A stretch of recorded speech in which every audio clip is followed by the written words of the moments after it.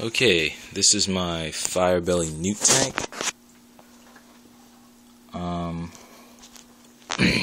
It's a 20-gallon tank. I didn't buy this tank. My friend Linda, who I do research with over the summer, gave me this tank for free because, you know, she has a lot of pets. And I guess she just had so many tanks from over the years, you know, she just wanted to get rid of some of the stuff. So, thank you, Linda. Yeah, they're Chinese Firebelly newts. So, I decided to make it cool. I added a dragon, and it's got kind of like this this fake plant.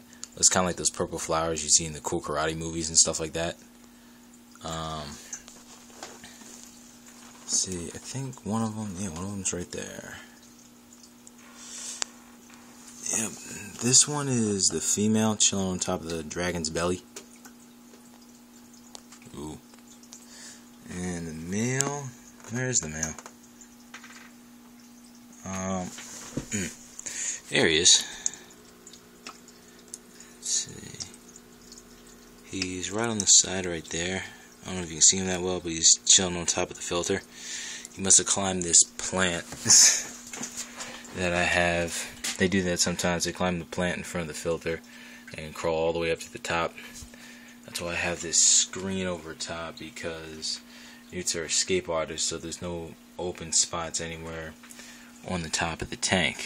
To keep the water clean, I use the Tetrafauna Repto filter.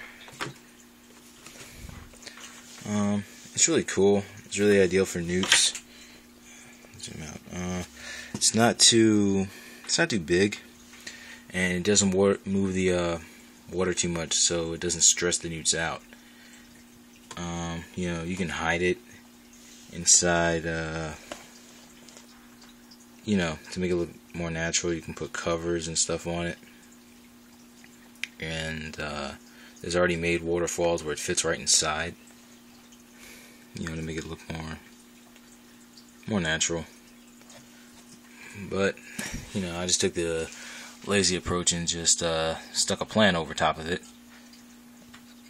Sticking the plant over top of it actually, when the water from the spill out at the top of the filter actually hits the plant, so the water actually drips into the tank a little slower.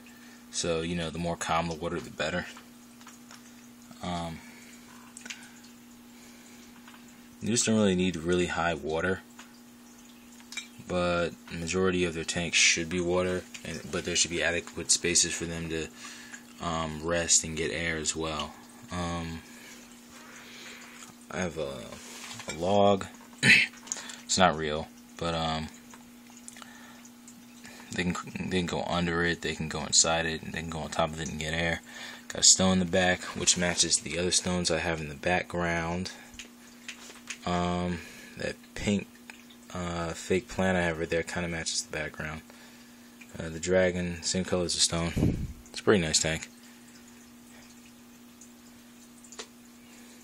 I'm hoping that after my newts grow a little bit, I'm going to try the process for breeding them, which involves bringing the temperature down to slow down the metabolism, which makes them think that it's winter, and then bringing the temperature back up over a period of time so they believe it's spring, and that gets them in the mood to mate.